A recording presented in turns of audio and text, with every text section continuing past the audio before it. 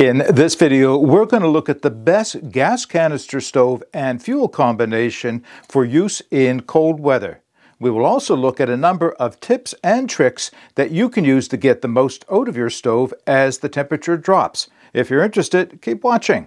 Before we begin, I would like to thank those viewers who commented on some of my previous videos and prompted me to make this video.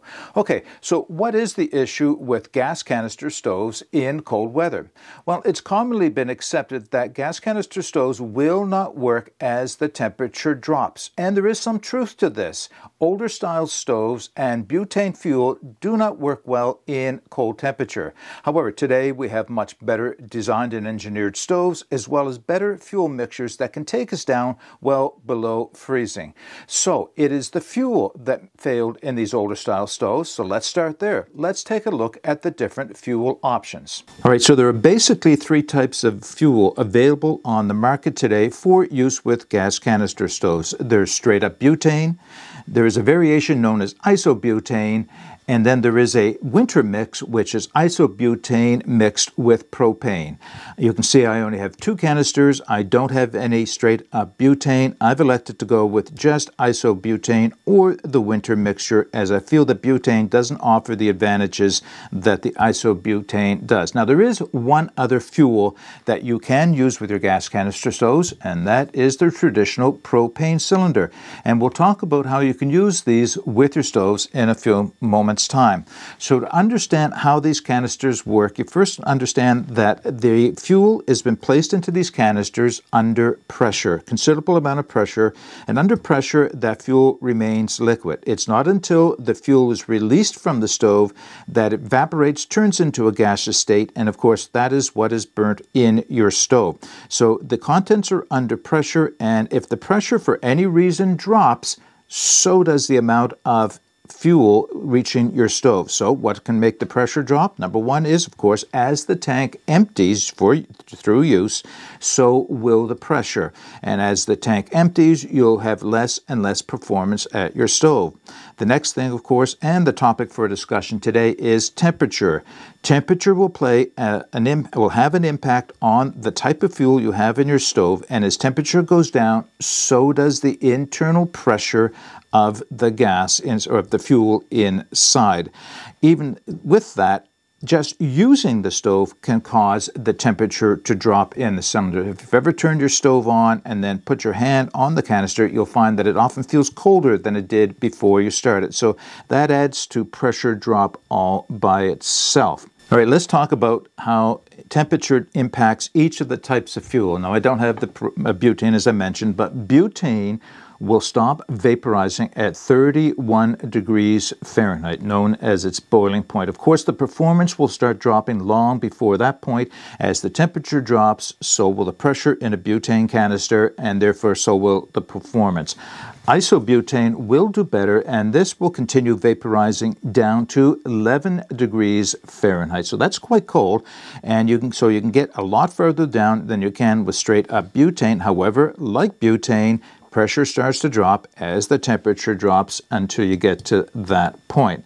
Now, this mixture of propane and isobutane depends on the manufacturer. It has a couple pros and cons. However, the mixture of propane inside will take the temperature down considerably further. But again, it depends on which manufacturer and what their claims are for the lowest temperature rating. Now, I just want to bring the propane back into the picture for a second, because propane is actually quite amazing. It will continue to vaporize right down to, are you ready? Minus 43 degrees Fahrenheit. Literally, I don't think there is too many places on Earth where you couldn't use propane in cold temperature. Now, mind you, even as you start to get down to that temperatures, propane will start to condense or not vaporize as quickly. Still, minus 43. That's a long reason down. So why are we not all using propane with our gas canister stoves? Well, the reason is in order to keep the propane in its liquid state, it has to be placed in the cylinder under quite high pressures. Too high for the normal cylinder will hold. That's why the gas has to be placed in steel cylinders like this. So this 1 pound tank, meaning 1 pound of fuel, it weighs quite a bit. However, if you don't have a concern about weight when you're going out during the winter, maybe you're taking it out on a pulk or sled or an ATV, propane actually might be an option worth considering. All right, for the most part, I use isobutane when I go out all year round. I think it is the best balance for winter and summer use. May not have all the BTUs straight up butane has, but it will take me down to lower temperatures, and that's why I choose to limit. But even this has limitations, of course. So the guideline that's recommended for using isobutane fuel is 20 degrees Fahrenheit, meaning that really you're going to have diminishing returns even though you can go a little lower with isobutane. It's at 20 degrees where you pretty much max out the performance for the weight ratio. All right, now that we have a better understanding how the different fuels will react at the various temperatures, let's turn our attention to the stoves themselves. So there are basically three types of stove technology available on the market today. And we'll start with the traditional, and I represent that here by a very inexpensive stove that I picked up of AliExpress quite a few years ago. And I've chosen to have use or demonstrated this with three different stoves, all of the remote gas canister style, just for the consistency. So the advantage of a stove like this, they're inexpensive. You can pick these up quite inexpensively, and maybe it is all you need. However, the technology is such that there are very small jet holes in these traditional types of stove. And the issue with that, of course, is as the temperature drops, the fuel has difficulty getting through that small hole. So why not just enlarging the hole? Well, the hole is small for a reason, and that is to limit the amount of pressure that is reaching the burner itself. If the hole was much larger than it is, you could very easily get dangerous flare-ups on your stove. So the hole has to be small in the traditional style stove. So this is not a great choice for use in cold weather. However, as I mentioned, there are some tips and tricks where you can get the most out of this type of stove if this is what you currently have. We'll get to those in a few minutes. All right, let's put this one aside. So the next stove I'm going to bring is my Fire Maple Polaris gas pressure regulated stove. And the regulator is at this end of the stove where it attaches to the canister. So these are a little bit more expensive than the regular stoves, but they offer some distinct advantages over them. So the way they go about this is the gas jet is actually considerably larger than it is on the traditional stove.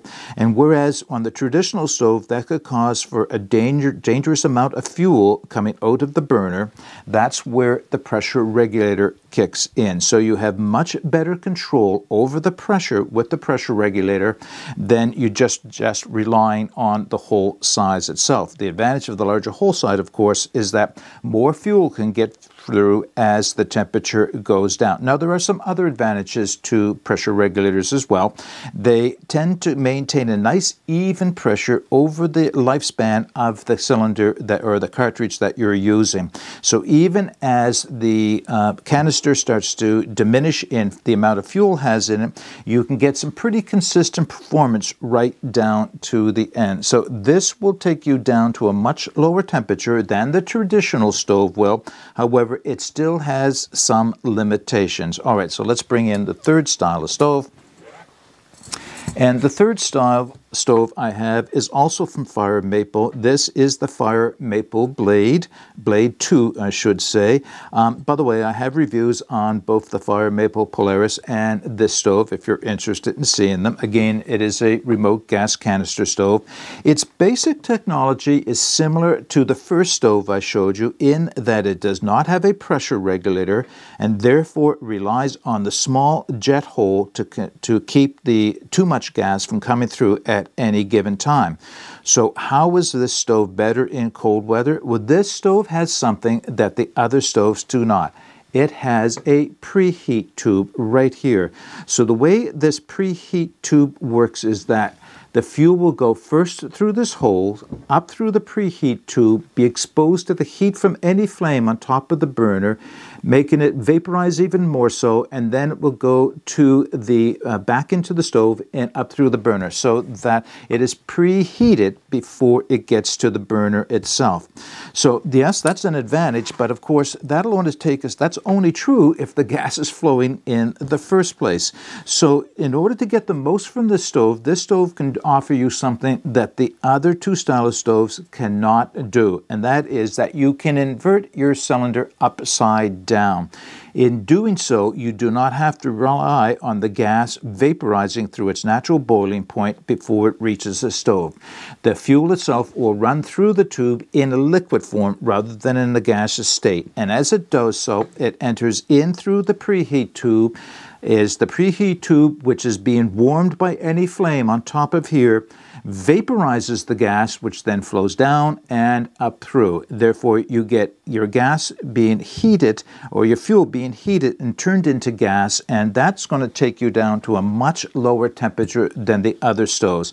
In fact, stoves with preheat tubes like this can be used right down to 0 degrees Fahrenheit. So, it's not really cold, but it's not bad at all. Most people cannot believe when you tell them you can use a stove down to this point. Now, to that temperature, the other advantage that this type of stove offers is in inverting the canister, as I mentioned, allows you to use all the fuel in the canister because you're not relying on pressure to make the fuel exit through and run through the tube. So turning it upside down and maybe holding it slightly above means liquid fuel will continue to run down through this tube until the canister is completely empty.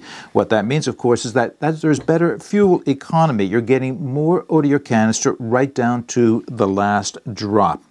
All right, so I guess the lesson to be taken here is that if you're currently in the market for a new stove, then the two styles that I would recommend looking at, of course, is any style stove that has a preheat tube like this one, or has a pressure regulator like this one.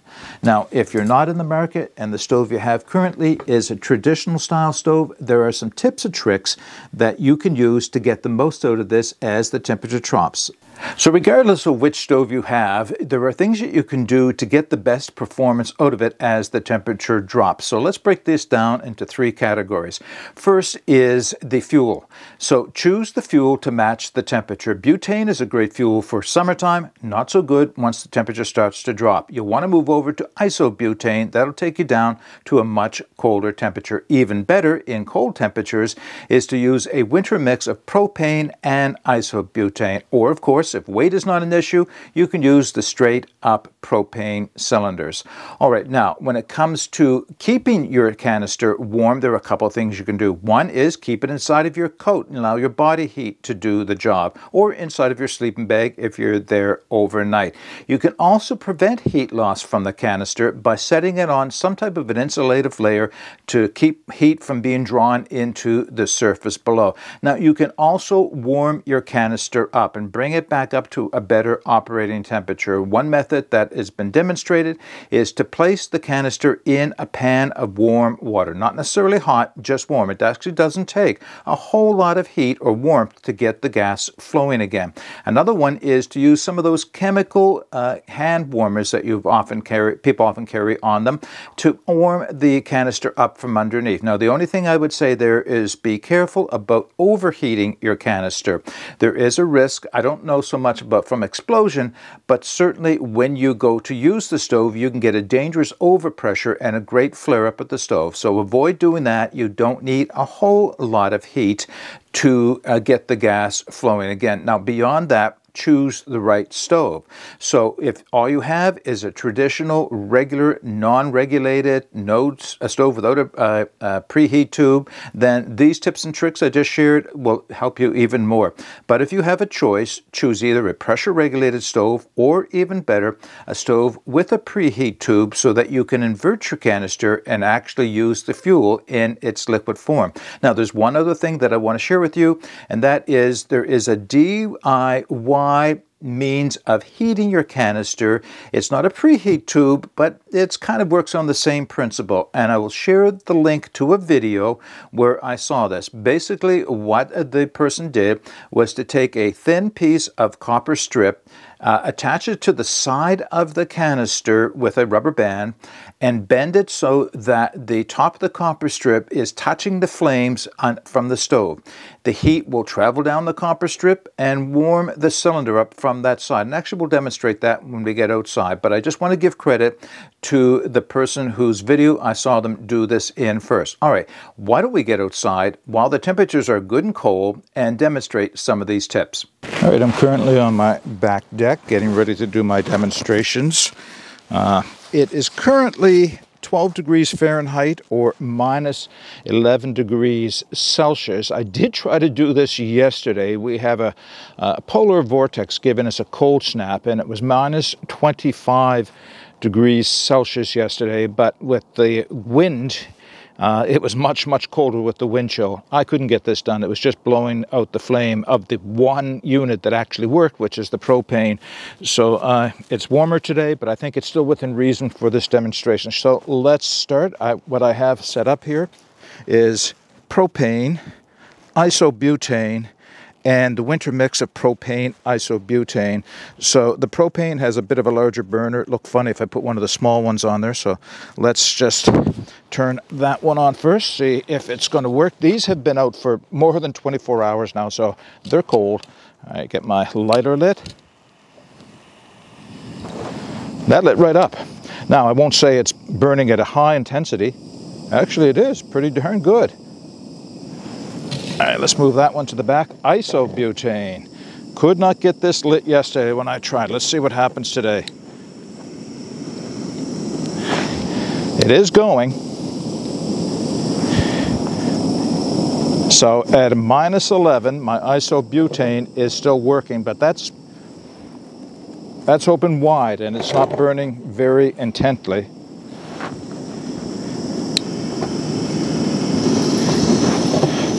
Okay, that's the propane isobutane mix, and you can see that's burning much more intently, but you'll also notice that it's flaring up with some yellow. So there's a mixture, and what happens is the propane and the isobutane tend to separate a little bit, and that's why you're going to get that. That can be an issue, but most companies, in this case Jetboil, use some type of a technology inside of their canisters to keep the gases or the fuels mixed together. Right, so as you can see, maybe burning a little yellow, but it is burning more intently. Let me turn that one off. My isobutane is way down. I don't know how long it would take to get water to go to a boil, and that usually works pretty good, but we're going to do a trick in a minute to see if we can't get this to burn better. So I'll turn that off. And now the propane will turn off. Propane is burning well. I wanted to make sure I included this in the demonstration. Well, this is the Fire Maple Polaris. I had said that pressure regulated stoves tend to do a bit better than regular stoves, but maybe not as good as stoves that have a preheat tube. Well, let's just put that to the test. So again, I'm using propane. I've got my larger cylinder, or not propane, isobutane. I have my larger cylinder out here, so let's see what we can do.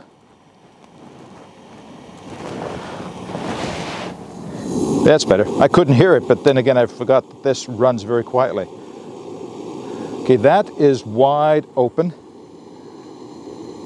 Actually, that's pretty good. You know, it was better than the regular gas canister stove, but it's still not running really hot at wide open. That would really be a torch if it was.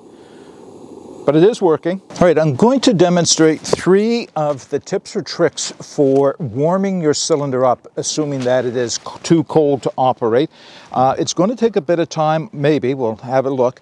First off, I'm going to use the smaller cylinder here. Now you can see that I've got it set up with this DIY alternative to a preheat tube. I'm not going to use that yet. I'm going to have to try something else, let the cylinder cool off, then come back to doing that, because I only have so many cylinders of stoves, to be honest. All right, trick number 1. I have a foam pad. It's one of my kneeling pads underneath the stove. That's just to prevent further heat loss into whatever surface you have it on. Make a big deal? Maybe not, but when I'm using this, I think it will. This is one of those chemical hand warmers where you open it up at the package and it warms up.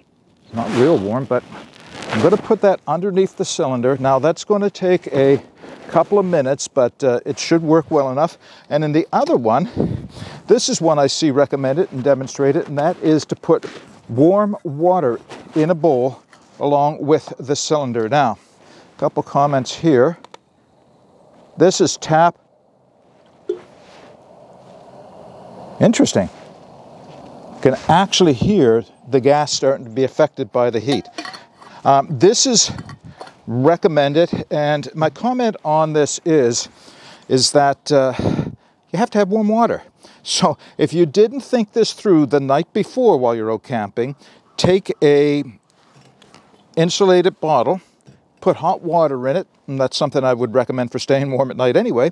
But if you didn't do that, you're not going to have warm water to start with in the morning. So it kind of is which comes first. You need the stove to heat the water, to heat the stove, and you get what I mean. All right, let's just see how much of a difference it's going to make here. So turn it on. All right. I want to see if that's going to increase. Now, I'm using a big cylinder. I only had the one small one. I tend to use these at home for demonstration purposes, testing purposes. This is, and the smaller 4-ounce are the ones I would carry with me in the woods. But yeah, so it would take more time for any hot water. And this is not hot, this is tap warm. So the assumption is you put boiling water or very hot water in your water bottle overnight. It's probably only going to be tap warm in the morning. So that's what you have to do this with. I don't know how practical this is. It should work, well, it does work, but it's a matter of, is it really all that practical? All right, can you see that? Nice. Yeah, that made a huge difference. All right, now I don't know, I'm going to turn that down, or turn it off actually. Yeah, that made a difference. All right, let's bring this one a little closer. I'm going to sight this one up. I don't know if the heater pad, the little heating pad, worked yet. Actually, it worked faster than I would have thought.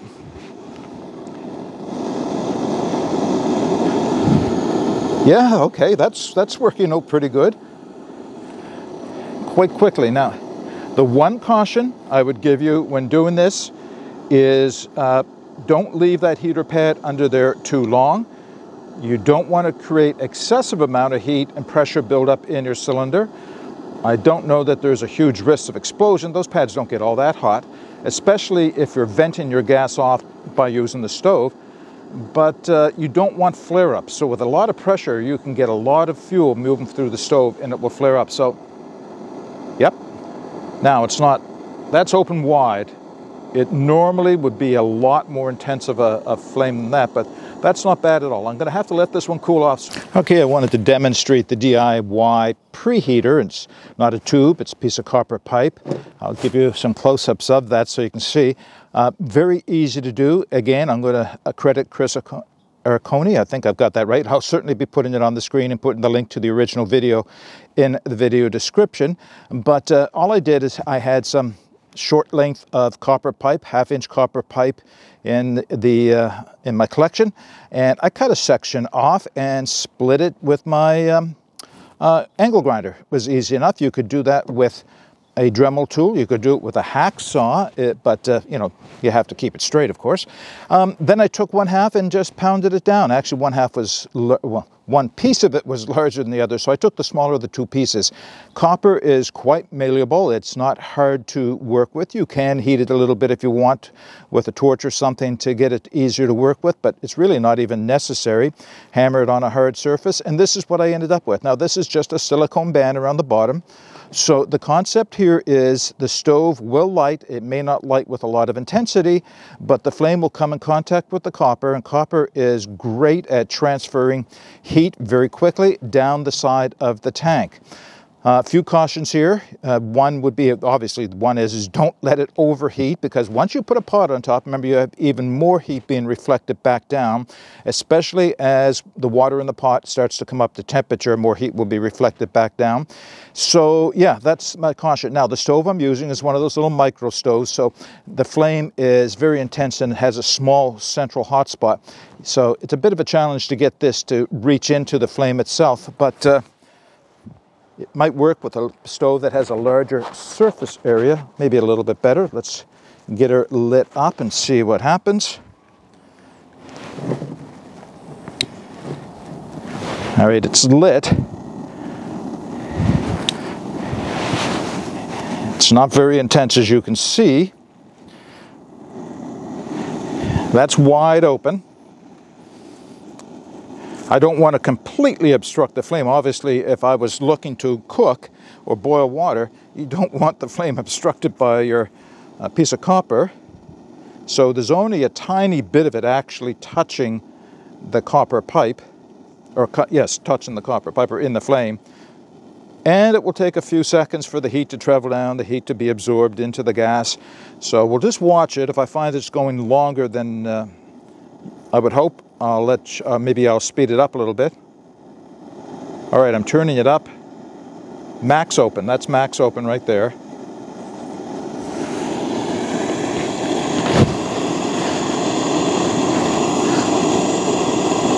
So what I'm seeing is it is not at its full intensity if I was at room temperature, but even as I watch and as I speak, I can hear the intensity increasing. So heat is being transferred down to the tank. It's certainly not getting colder, it is getting warmer. Oh yeah, okay, now it's really starting to get intense.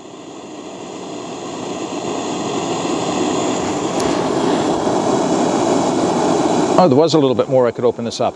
It's just not showing any more in flames, not getting any more intense.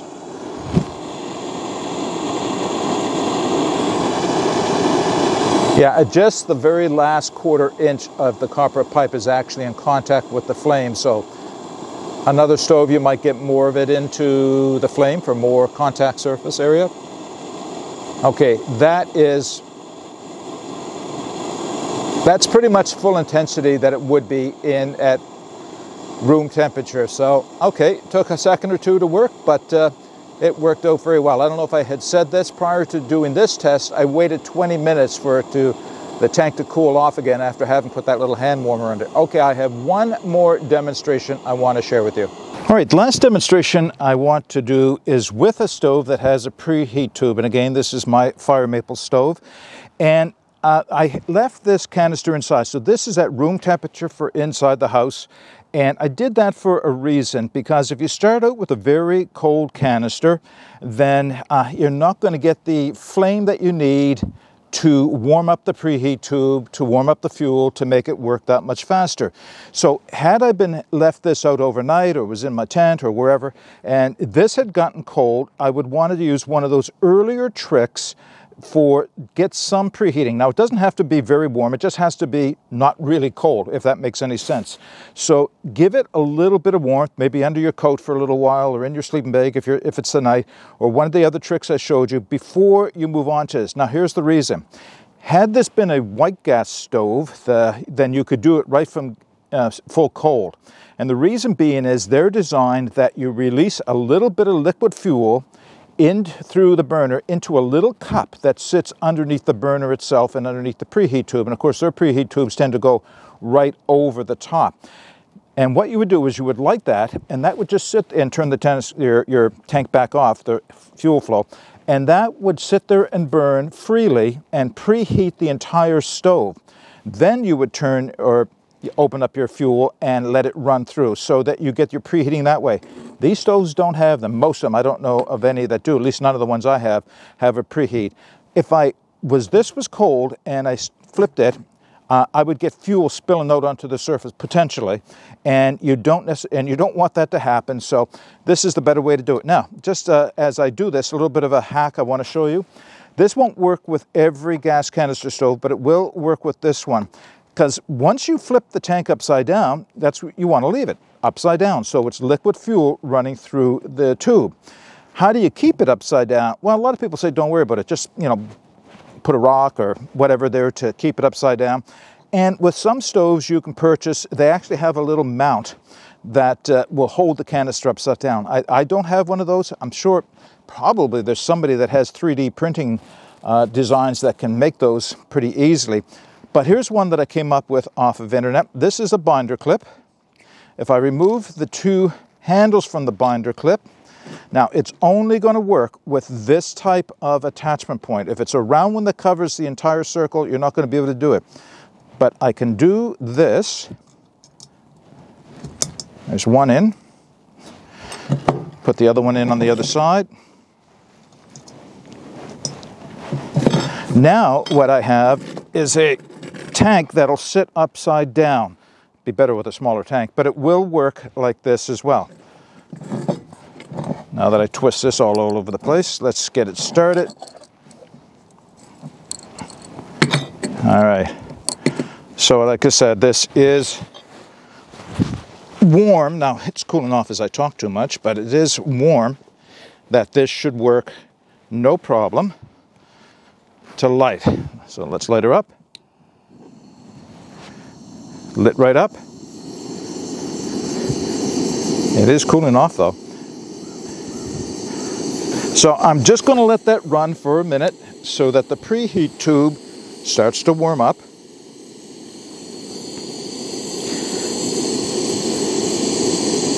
Before flipping the canister over.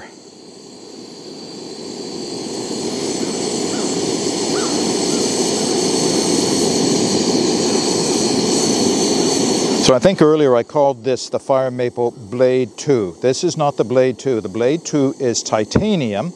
This is stainless steel. This is the Fire Maple FM118.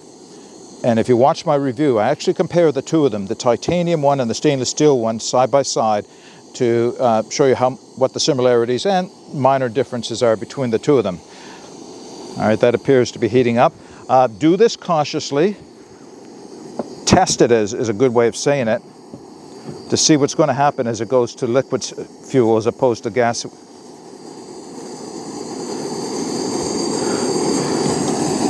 All right, that worked. I don't know that I have it.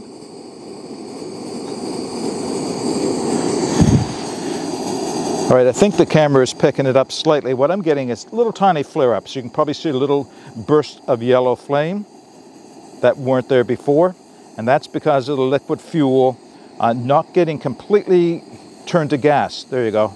Now we're running on liquid. Now this is where you want to be cautious. I'm going to turn that down a little bit.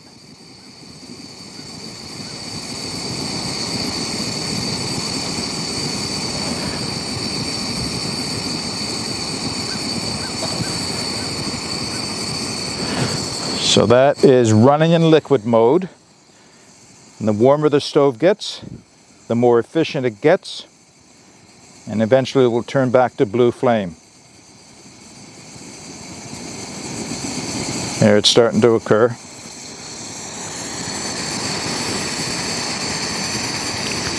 But even now, this is not heat that I would waste.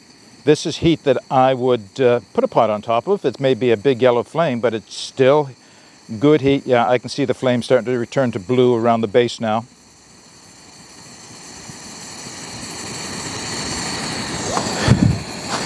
Maybe not as efficient as a white gas stove, but you can take this down to a lot lower temperatures than you can isobutane in a regular stove for sure.